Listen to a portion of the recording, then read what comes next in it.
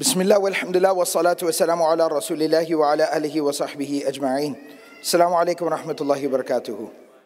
Whenever we talk about the fire of hell, people are very overwhelmed. People are very kind of frightened and scared. And they're like, how is this some type of a message of inspiration? How is this a message of hope? How is this a message of encouragement? We're talking about hell. We're talking about people trying to kill each other in hell. And then Shaitan is talking, standing up and yelling at these people who are stuck in hell. Like, how is this helpful in any way, shape, or form to me?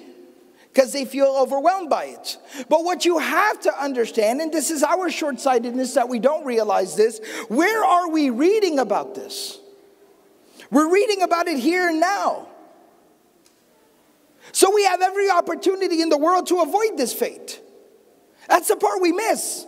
Yes, the Qur'an very powerfully and very, overwhelmingly describes the fire of hell.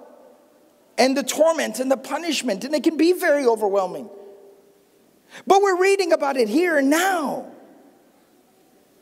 We have every opportunity to make whatever course correction needs to be made. That's the mercy in all of this. So as we sit here and we read about the conversation between people in hell and Shaitan in the fire of hell, let's figure out what we can do to avoid that particular fate.